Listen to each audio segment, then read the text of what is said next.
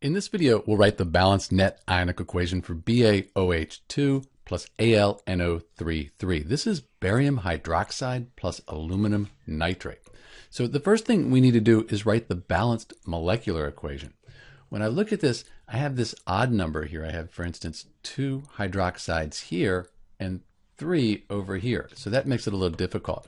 I think I'll put a 2 in front of the aluminum hydroxide to make this an even number.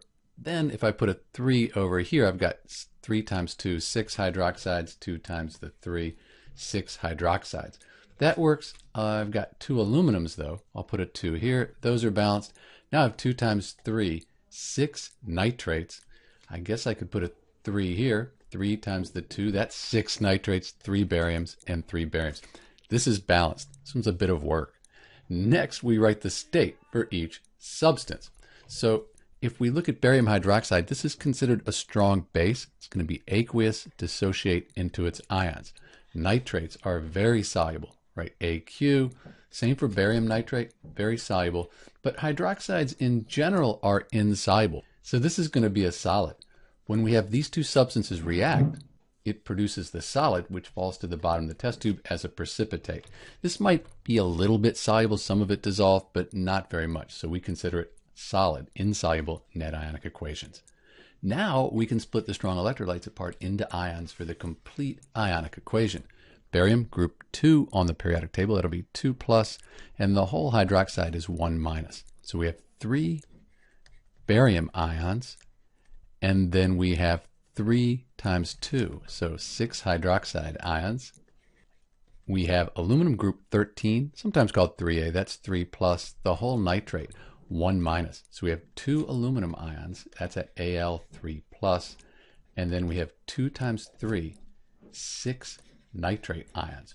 And these are the reactants in our net ionic equation. For the products, we said 2 plus and then the 1 minus. So 3 barium ions, and that's just like in the reactants. We have 3 times 2 nitrates, 6 nitrate ions, again, like the reactants. And then that aluminum hydroxide, that's a solid. We don't split solids apart in net ionic equations, so we'll just keep that together there as aluminum hydroxide.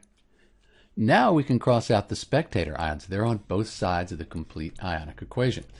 I see I have 3 barium ions here in the reactants, 3 in the products right here. Those are spectator ions. We can cross those out.